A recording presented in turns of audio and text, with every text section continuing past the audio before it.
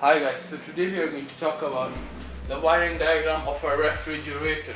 So these are the components that you will find in a refrigerator, and these are the components that usually get broken and that usually needs repair. Alright, so I'll be talking about this. It took me a lot of time making this wire diagram by myself alone, and I would appreciate if you guys subscribe my channel, like and comment down below what sort of videos you guys prefer to watch and what sort of other videos you want me to make. So let's begin with the switch. So the refrigerator gets supply of electricity from the switch. Alright, the main two wires are neutral and live. These two supply electricity to the refrigerator. Alright, then from that, alright, the lamp in the refrigerator gets the power. So whenever you see the fridge, you will always see the fridge is not working, the compressor is broken down, but the lamp would always be running. In the only time it will not run is when the lamp gets damaged. That's it. The whole refrigerator would stop working, but the lamp, because lamp gets direct supply from the socket, from the switch. Then from this we get to the thermostat. That is a thermostat right there.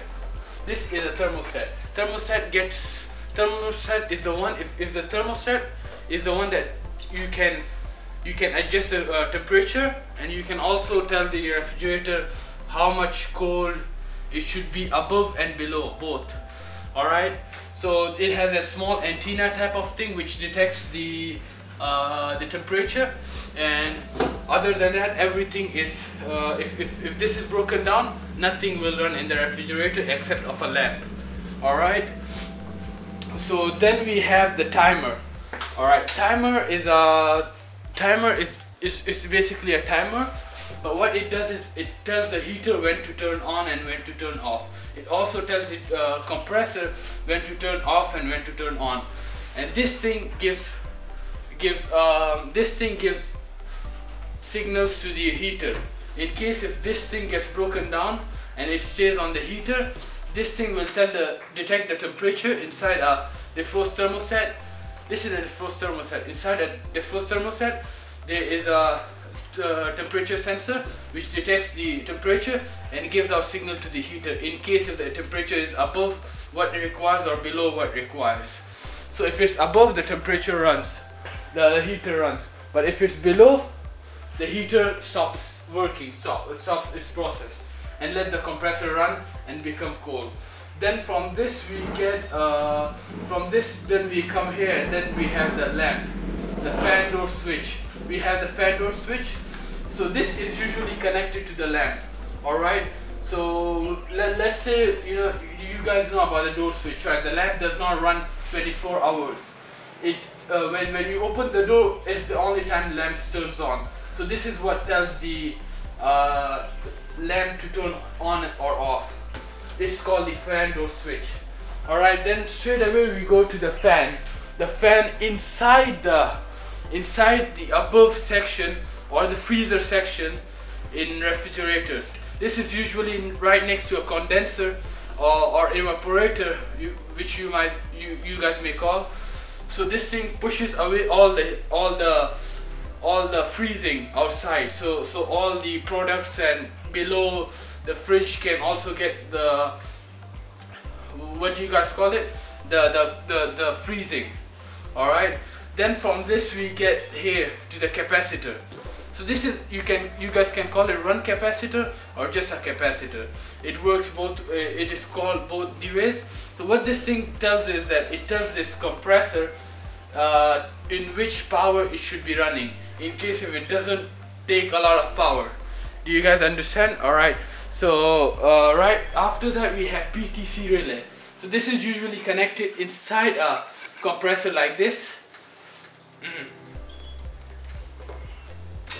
Here, oopsie. So this is a PTC relay.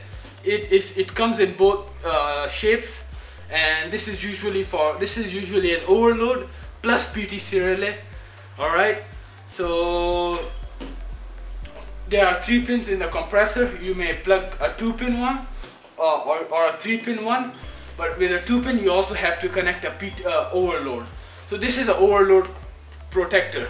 Okay, let me tell you guys why PTC and overload protectors are very important role in turning on the compressor. This thing is literally the one that turns on the compressor. This thing gives the electricity to the compressor. But in case if all these components get broken down, this is the savior for this compressor. So what this thing does is that it detects compressor heat, and if the compressor gets heated up a lot, this thing will tell the compressor to stop by ruining itself and breaking down the connectivity or socket to the compressor. So this is the main thing right now, the last and final thing, compressor. Compressor is literally the main thing that pushes. What it does is that it compresses gas. Freon, you guys may call. In this one we have R134A, but in some we have 22. There are many, but this is a basic compressor. There are inverter compressors, and there are many types of compressors. There are usually compressors in aircon. There are always compressors in aircon. The refrigerators. This is a refrigerator aircon, and this is where the charging pin is connected, and these are the pipelines that go up to the condensers. Alright, in case if you guys don't know what condenser is, I also have a sample of a condenser. A last thing and the only thing that you guys may want to see. So this is a condenser. Alright, so basically, alright, what this thing does is that, now this is a complicated process, but I know that you guys will understand. Alright, because I'm going to tell you guys in very easy words. Do you guys see these two pipelines? Alright, so number one, this one goes to the above section, to the freezer. Why do we need this? Why do we have this circulations around the condenser? It is just to heat up the freon inside it. So when it reaches the upper portion, or I'll call it freezer portion, it gets very cold there, because a freon doesn't normally comes with freezing inside. It's never cold. The freon is always hot. Alright, but when it runs through this in a very high speed, it comes back to the freezer portion in a state that freezes the evaporators, and then the evaporators are pushed by this fan away to the below portion, or I'll call it the fridge portion, the chiller portion, and the freezer portion. So that is it for today, guys. And I already made a video about different types of this. Please do make sure to watch that video to understand more about Defrost thermostats. And I would love if you guys comment down below what other videos you guys want me to make up. Okay, thank you guys, and take care. Have a nice day.